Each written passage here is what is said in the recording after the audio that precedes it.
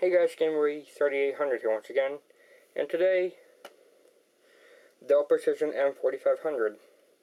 If you saw my last video, you should know that I mentioned about upgrading the RAM.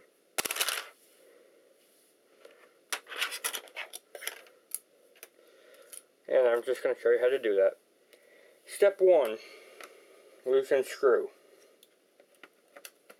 Step 2, remove back plate. Step 3, remove RAM cards.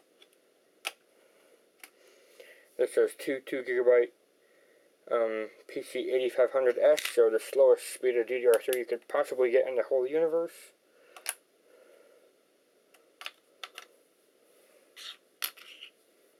Get those out. We are going to be giving this unit, not that card. We are going to be giving this unit supposedly 8GB of 1600 MHz RAM.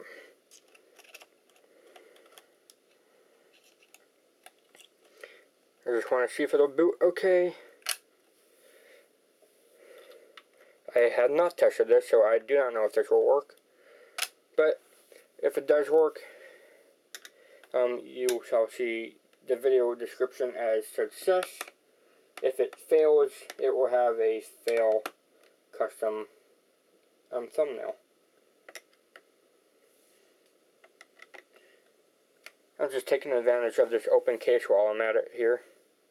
Just tightening down some screws.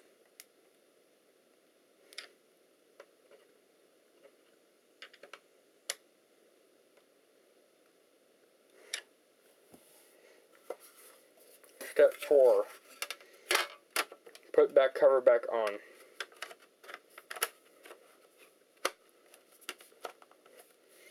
Step 5. Tighten screw.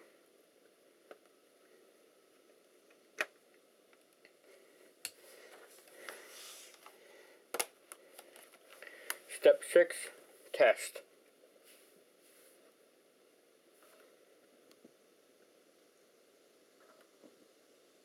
It's not blinking or beeping, so that usually means it was a success. Up came the screen. Now, the amount of memory has changed. To continue, press F1. I'm now going to see if Windows 7 will boot. If it doesn't, then that means it has failed.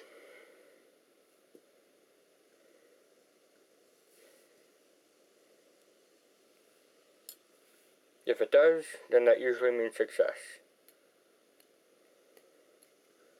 Usually the max for lower end computers like this is 8GB, and it looks like it's reading all 8GB of them. Hooray! Question is, will it stay running though? Windows 7 Ultimate.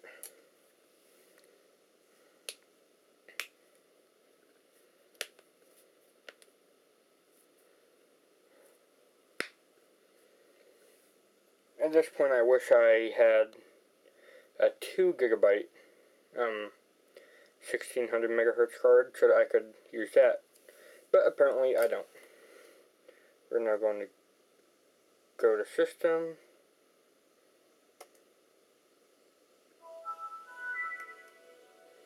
Control Panel,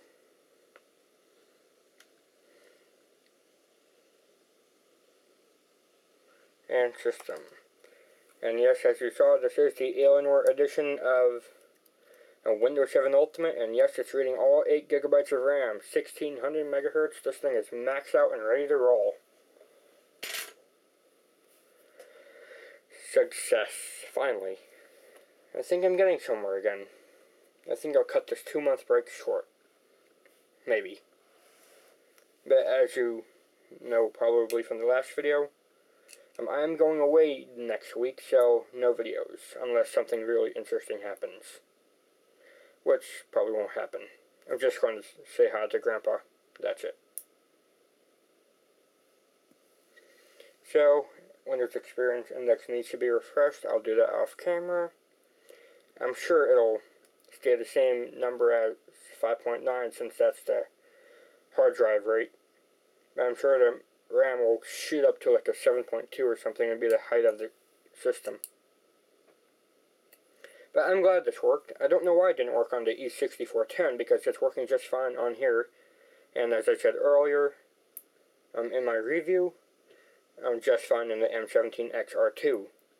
Granted, the BIOS doesn't read it, but the operating system reads it just fine, so yeah, I don't get it either. But, yep, thanks, Game Boy out, hope you enjoyed, see you next time.